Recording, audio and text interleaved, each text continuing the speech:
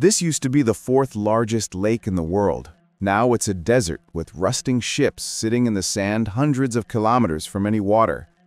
Welcome to the Aral Sea disaster, one of the worst environmental catastrophes in human history. In the 1960s, the Soviet Union decided to divert the two rivers feeding the Aral Sea to irrigate cotton fields in the desert. They called it progress.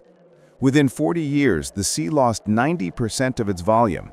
Entire fishing towns that once sat on the coastline now sit in the middle of a toxic desert, 60 kilometers from the nearest water. The ships that fishermen once used are now rusting monuments in the sand, creating one of the most haunting landscapes on Earth. But the real horror is what it left behind. The dried seabed is covered in salt and toxic chemicals from decades of pesticide use, and massive dust storms now carry these poisons across Central Asia, affecting millions of people. The local climate changed completely. Winters got colder, summers got hotter, and the entire ecosystem collapsed. Kazakhstan and Uzbekistan, countries that used to share this massive lake, now have a coastline with no sea. Some parts of the Aral Sea have been partially restored, but most of it is gone forever.